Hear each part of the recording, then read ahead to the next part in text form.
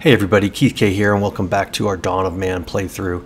This is going to be episode 3. In our last episode, we had just entered the Mesolithic period, so we're going to see if we can get through Mesolithic by the end of this episode, and maybe even into the Neolithic. So let's get started. As we left our village last time, we are in a pretty good setup. We've got most of our production firing on all cylinders, so to speak. We've got plenty of supplies here. We've got our village kind of laid out in a little more of a grid, plenty of storage and production going, and we had 8 knowledge right at the end. And so I think what we're going to do is let's go ahead and unlock spirituality. And that'll let us build the totem here, which is I think is kind of a cool little feature for the center of town. I like to put it right near the campfire there, or the hearth, so to speak. All right, that's going to take a number of resources here that you'll see our villagers will bring over. Build that up, then they don't have to walk quite so far to the skull poles over here and over by the burial mound. With that, let's check our burial mound. As your village grows, yes, this is pretty full. Might be worth building another one. As your village starts to grow, you're going to need to expand your funerary options. The Dolem is a good one too, but we've got to get a little bit further. So let's just build another burial mound here.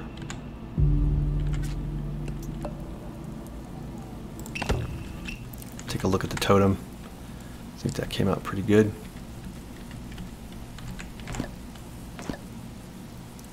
Yep, as you can see, as you hit different milestones, whether it's production in the form of the raw skin there, or hunting or collecting, as you hit certain milestones like 10, the first one, 10, 100, you'll get additional knowledge. All right, so we're headed into winter here. Let's see. And this is neat. There's a couple different models, so you can see this is not exactly the same thing. But we don't want to be just like everything else, right? We want to have capacity for people. We want to have capacity for storage. You need to keep these from getting filled up, because then the bodies will just kind of lay around and our villagers won't be able to recover their morale. Oh, okay, so we've got a wolf attack. Let's see where that is. Yeah, right in the village. All right, so this will be a good one. Oh, there they are. Look at that. Already got a little bit of blood on the ground. Looks like our dogs jumped in and immediately attacked, which is awesome. So let's go ahead and sound the alarm.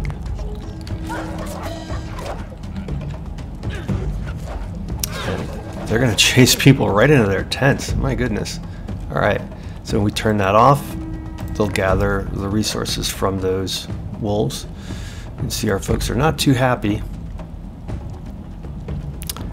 That could be because they're hungry. They go to the hearth, eat, hang out, and then visit the totem.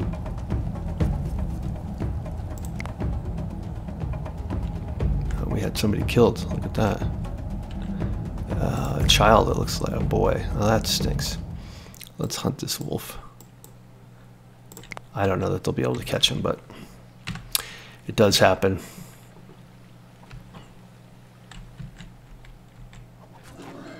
Oh, and the wolf is hunting the boar that we're hunting. So that's interesting.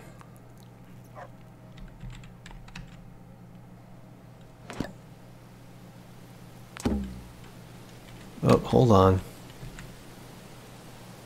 You're not going away. Let's get them all over here.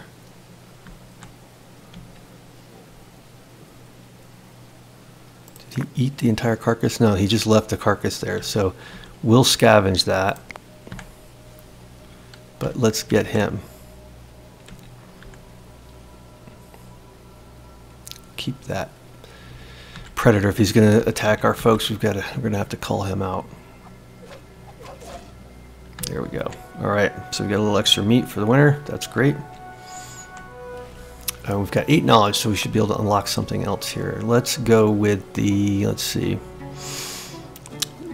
bone knife and bone sickle. The bone sickle won't come into play just yet, but the bone knife is a good use of bone. But I think we'll go with the sledge first. This will be our first transportation item. Oh, we've got the trader. Let's slow this down one step at a time. So his commission is low. Let's see what we're willing to part with. Got quite a few of these. They're only worth 2. Those are easy to make. Let's see. Is there anything we want up here? Let's grab the fish for sure.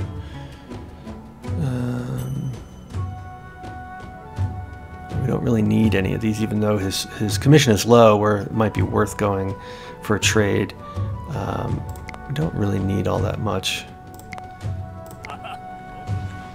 All right, but back as I was saying, we had unlocked sledge making. So now if we go to our build menu, you'll see that transportation is unlocked. We can build both transport posts and sledges. So transport post is just a place for them to be tied up. So we'll put those, I think right near our storage is probably a good spot for this. Although maybe let's rotate it. There. Now the sledges, you can just drop them anywhere. You can really just kind of put them wherever you want, and the villagers will come and make them. I think 5 is probably more than enough, but we'll make 5. And basically, they're just a little sled, really, that they can put resources on. So for heavier items, they're easier to move around. And you can see we get some knowledge for building the first of both the transport post and the sledge, and then they'll just park them here. They'll be able to park 2 of them, and we only built 1 of these, so let's build 1 more. I mean, they're actually quite fine to be left lying around. It's not a big deal. And a lot of times villagers will just leave them wherever they're done using them. But it will allow your villagers to move more materials and move materials faster. So they're well worth making. All right, we'll just speed this up until we have something else to show, whether it's an attack or unlocking our next knowledge. All right, and we've got 7 knowledge now, so we can unlock another technology. We've got bone polishing, archery, and grain processing available to us. I think we're going to go with grain processing because it will let us build the mortar, and that will allow us to create flour from wild grains that we can harvest with the sickle, and then or buy from the trader, and then bake bread. So let's unlock that.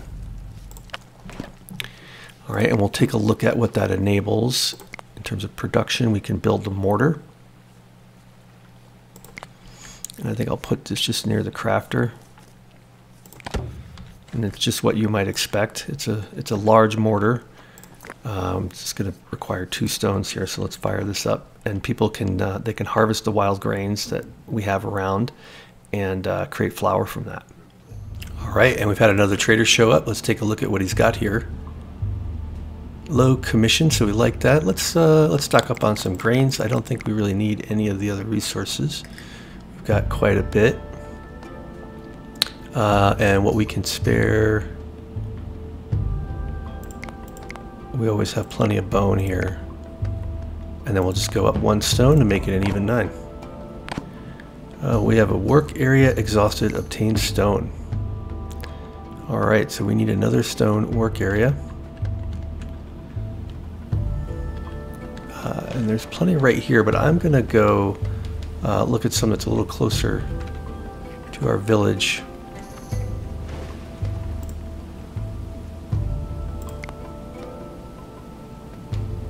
See if we can get all 3 of these. Yeah, we can.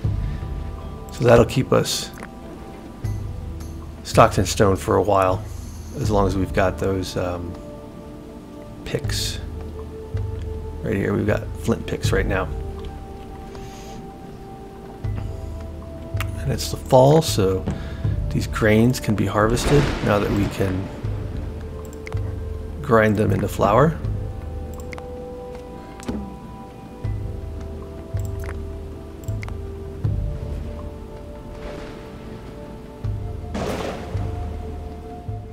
All right, you can see that by harvesting grain for the first time, we've gotten some additional knowledge. just like every other resource.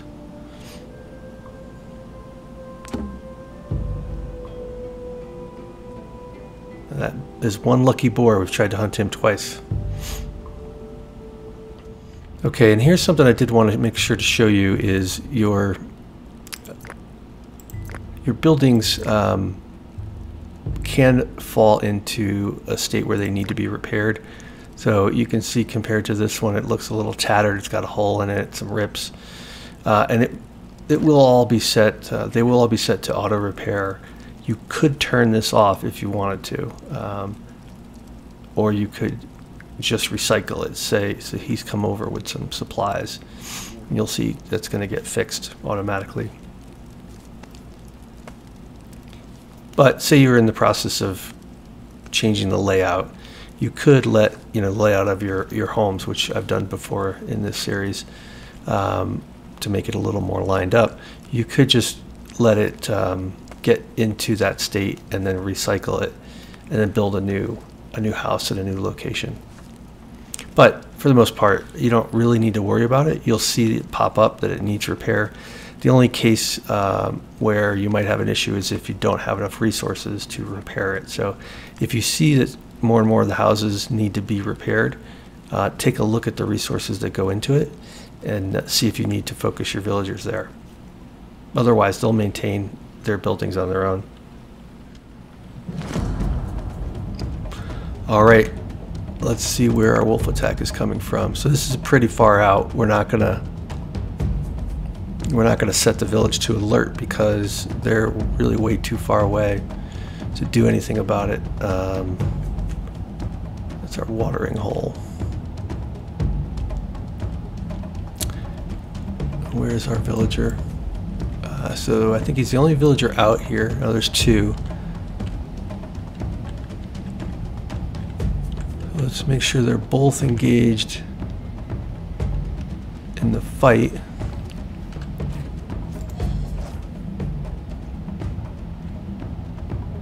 Well, that wasn't much of an attack.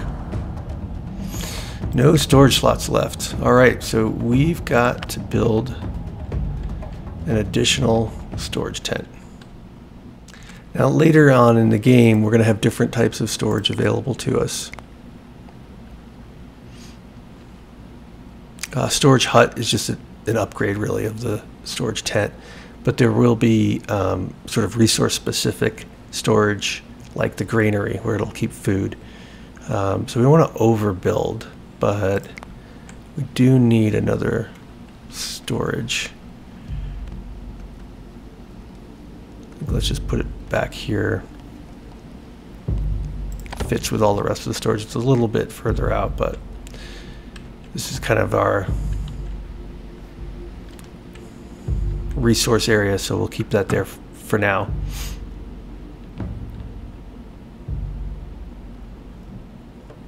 You know, and with winter coming, we want to make sure that, let's go ahead and prioritize this.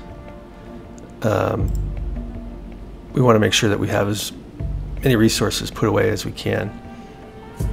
And we would get a little more storage by increasing our tents for, there's a little bit of storage in each one of these tents, but we've got plenty of room right now. We can get another 5 villagers before we have to worry about it. All right, so we can see that our mortar has created its first sack of grain because we're getting a knowledge for that. And we had a flint work area exhausted.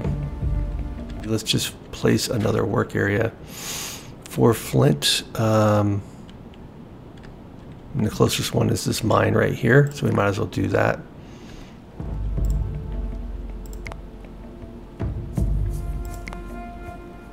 And they'll just start to mine this now that we've got the picks available to us. And that'll clear that out. There is loose flint down here. We could grab that too. We might as well. Our workload is a little high, but now that storage tent is built, maybe it'll drop back down.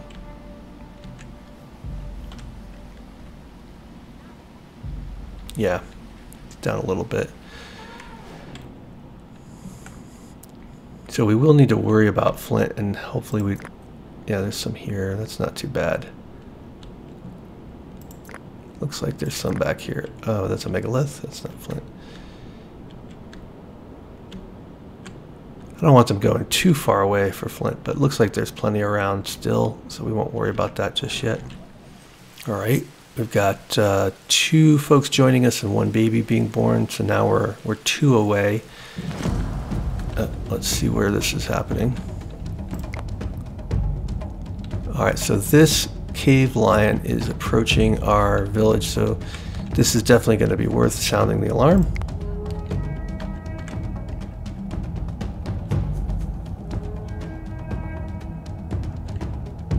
I think we've got a large enough population here to defend against this, so let's go ahead and end this. All right, and what do we have here? A dog, so that's just checking to see if it was another cave lion so we can put everybody back to work. Get a few resources. Nobody got, didn't look like anybody got injured, so that's good. And I was saying we are 2 away from our capacity, so it's probably a good idea to get another, excuse me, another hut built. So let's go to residences. We'll find our tent. Kind of keep this layout.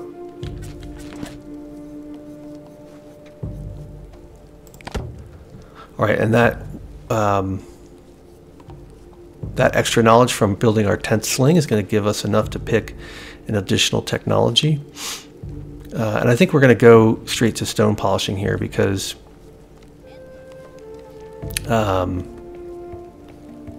that's going to give us the most bang for our buck. I mean, archery is great, but we aren't getting a lot of raiders right now, and pulse processing, you know, we'll want that to be able to grow crops, you know, to get us to the next level, but we can worry about that a little bit later. So let's go ahead and unlock this. This is going to give us the bone knife and the bone sickle.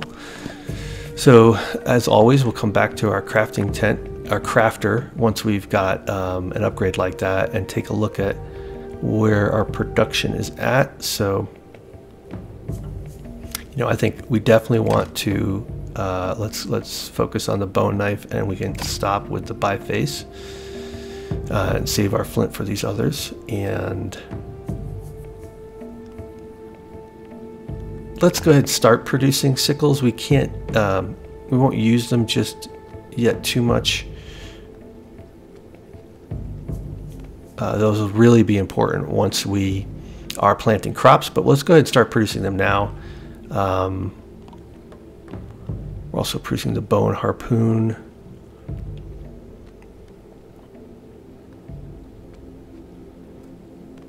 Yeah, I don't think we need to turn the wooden harpoon off. If we wanted to conserve on wood, I might turn that off, but I think we're doing fine. So we can see we've got another tent that needs repair, while this one is also getting built.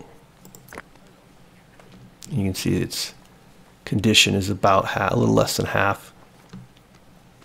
And again, it's set to auto repair, so the villagers will just take care of it in due time. Why isn't anybody collecting that?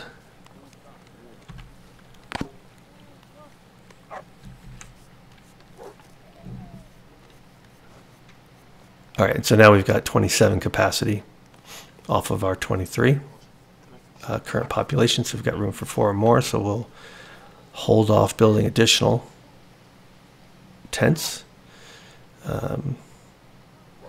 Maybe put a couple in this direction next time.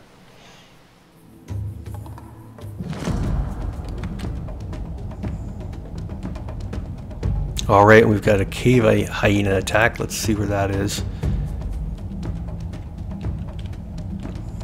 Back here on this villager, so they're not going to run to the village. Let's just make sure they're both attacking him.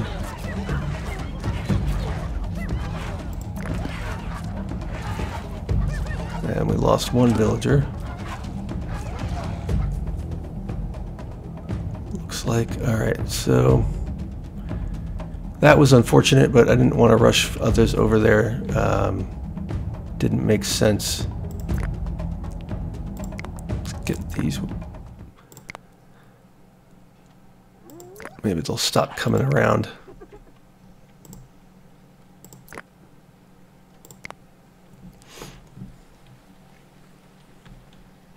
We've got quite a bit to harvest over here. Well, they're probably going to wander too far away.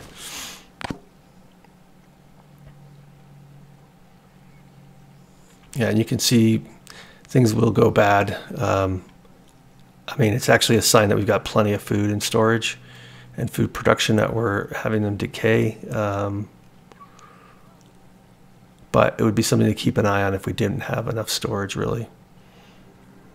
All right, and we can see that we've hit a new milestone of 25 villagers, and so we got +3 knowledge. That put us over the 7 for our next technology. And let's go ahead and unlock the stone polishing. That'll let us build, craft better sickles and better knives. Again, we'll check our crafter tent. Let's definitely create flint knives. I think we can do just fine with the bone sickles for now. And we'll leave, let's see, what's our knife? Does everybody have a knife? Probably all the adults. We'll leave both the bone and the flint on for now, just to make sure that we're producing enough. All right, and we did have somebody die of old age. So that's a good reminder. Looks like we've got somebody sad here. Yeah. Just to check our capacity. We have plenty of capacity here in our burial mound, so we don't need to worry about that. And we'll see they'll pick him up and bring him up there and bury him, just like we had seen before. Oh, good, they're harvesting that. Yeah, it's the fall, so we want to check our grains. We may want to go ahead and have people harvest these. Could put a work area here, but we've got a work area over here. And you can see he harvested all of that. Our workload's pretty low, so that's fine. Here you can see new trees growing in. So again, you've got to move your work areas around over time.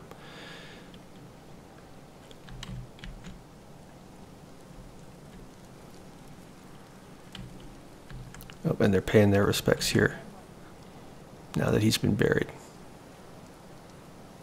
Now we've got plenty of resources, so I think I'm going to build an extra tent. We don't need one just yet, but we may be able to attract villagers a little faster.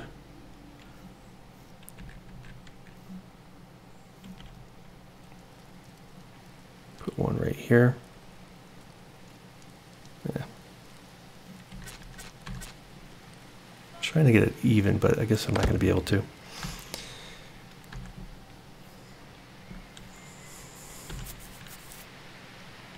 Hopefully they'll get that built before winter comes. It is just about here. I'll set that to higher priority because we've got plenty of food and wood to get through the winter. I'm not particularly worried about that.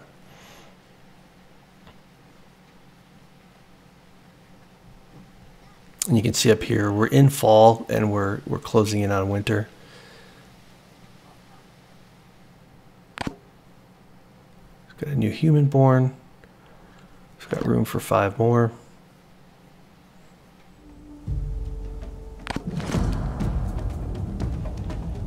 All right, we've got another cave lion attack. And this time they're right across from the village. We've got 3 people on this, so they may be able to handle it. Let's just see what happens. I don't know that we can get anybody there. They're going to be able to handle it. If we raised the alarm and then tried to have villagers run across, I doubt they would have gotten there fast enough. That worked out just fine.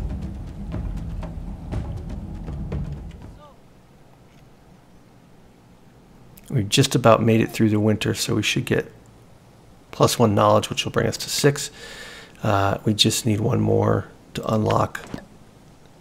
Yeah, there we go. Our additional technology, so I'll be back once we've achieved that. All right, and here's something to be aware of. It says one of our villagers has contracted an infection, and you get this little, I guess, virus symbol over them. As far as I know, there's not much you can do. I hope that they heal. If your animals get an infection, you could actually slaughter the infected animals. You can't do that with the villagers, certainly. So it's just something to keep an eye on, and hopefully it doesn't spread or kill villagers, but it can and does happen. You know, we've got so much food production going on. I think I will turn off this watering hole. Hunting ground. We know we can actually, you know, put it back up out here if we need to in the future. We've had some of our cured meat actually go bad, which means we've had it for quite a long time. So let's free up some of those villagers, and you know, that's a pretty long walk. And as we saw before, they're isolated if they do get attacked. You know, while you're waiting for advancement, it's always worth checking around to see what are some of the other resources that are nearby that we'll need later in the game. Copper, iron, you know, those are going to be important to us. Once we get into the copper age, we'll want copper, you know, bronze, iron.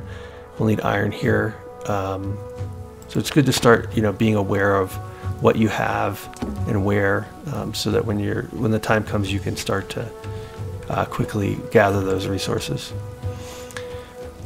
All right, so we've had a couple of villagers pass away, and we have had some more join. So we're sitting at 27 of 30. Let's see how our capacity, plenty of capacity there. Go ahead and build another tent. I don't want to overbuild because, you know, it's one more thing to maintain, but also because eventually we'll be able to upgrade these, and you know, we could end up with a big jump in empty capacity. Certainly not the end of the world, and you know, it's really not gonna hurt you, but just trying to balance resources.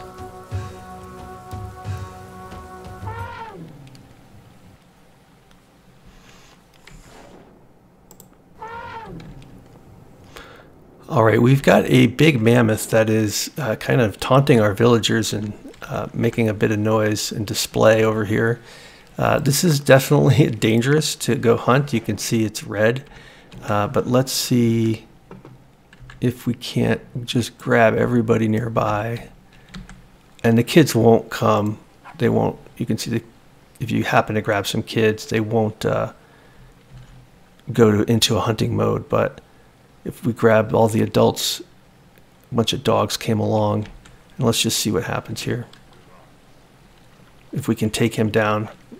We don't need the extra meat, but you know, we do want to turn this into our farming area at some point in the future. And also you can just see how dangerous these guys are. They will charge your villagers immediately. So they're tossing some around, the dogs will get involved.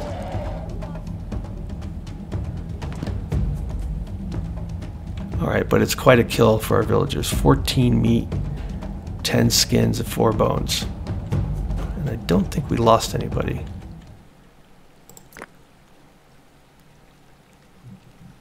A few people might have gotten hurt, but they will heal.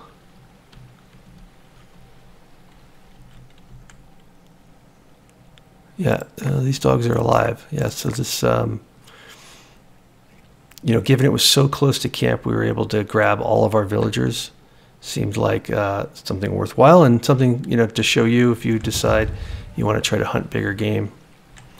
Now our villagers will come and start extracting resources.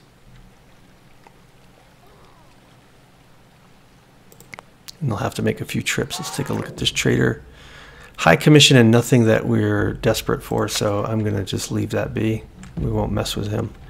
Especially when we have so many resources, I'm not going to buy from a trader that has anything other than a low commission.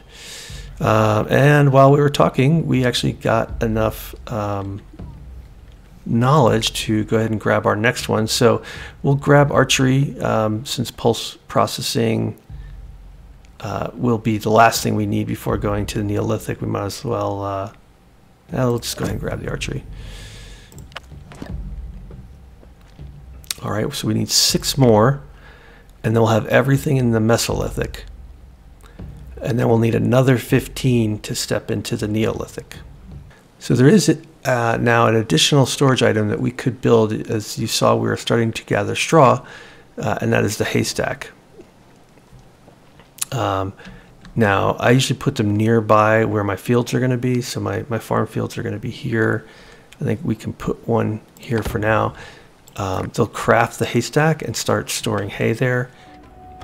All right, and as you can see, we got 3 more villagers, and that gave us another 3 knowledge for hitting or for breaking the 30 population level. Some people have no warm clothing, so we need more skins. That's just gonna, I think, take time to get produced. We've got those on auto produce, so they'll make them as fast as they can. Nothing to really do there. We'll go ahead and unlock pulse processing, which lets us gather and grind down into you know, something we can eat. Things like wild peas, I guess those would be, legumes, that sort of thing. But what's more important about that is the fact that it's the last technology in the Mesolithic. So that's going to do it for this video. I think we'll leave it here. We've completed the Mesolithic era. In the next episode, we'll look at the Neolithic era, where there are a lot of interesting technologies to explore. That might actually take 2 videos, because in addition to things like our first defensive structures, or being able to build bridges and giant stone structures, we're going to have to look at farming and animal domestication. So there's a lot to cover coming up. I will play offline until we're just about ready to unlock cereal domestication, because that's a whole nother 15. And I'll see you back here soon. If you enjoyed this video and want to see more of them, please do give a like. It tells me where to focus on making new videos. And if you want to get notified as these come out, or any of my other videos, please do subscribe. And as always, thank you for watching. Really appreciate you guys, and I'll see you back here soon.